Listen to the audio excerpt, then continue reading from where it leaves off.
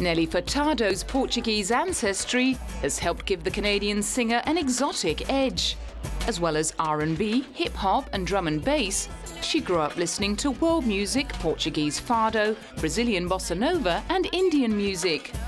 After scoring 4 Grammy nominations with her debut pop album Whoa Nelly in 2002, she changed pace and became more reflective with Folklore the following year.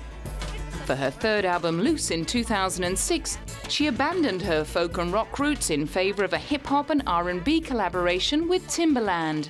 For me, I just love changing, and I really felt like I hadn't given my fans the full Nelly Furtado urban experience. I was trying a bunch of new things. You know, I was in the studio and we cut this one track called Glow, and I really wanted it to be fresh.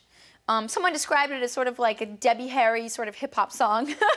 And it goes, glow, glow, glow, glow. And I did that to my vocal cords in the studio because I like to experiment, and so does Timbaland. We're both into world music. We listen to African music. We listen to Latin music. While some critics labelled Loose a sellout, others called it slick, smart and surprising. Nelly attributed much of the new sexy sound to the birth of her daughter Nevis. For me, motherhood, yes, has inspired a whole new sexiness in me. It really has. After I gave birth to my beautiful daughter, I felt more curvaceous. I felt more proud of my body. And she wasn't too worried about the critics. I, in my career, have always felt that if people either love you or hate you, it's great. You know, apathy is the area you don't want to get into in the music business. You know, you want people to be passionate about you, even if it's a passion where they're angry at you, you know? Sticking to her own instincts earned her the #1 spot on album charts around the world, including Canada, the US and the UK.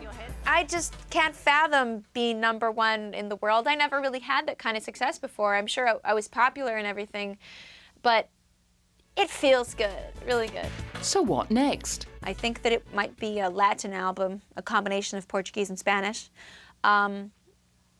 I'm just exploring. I do not like to repeat myself. That's the one thing I won't do.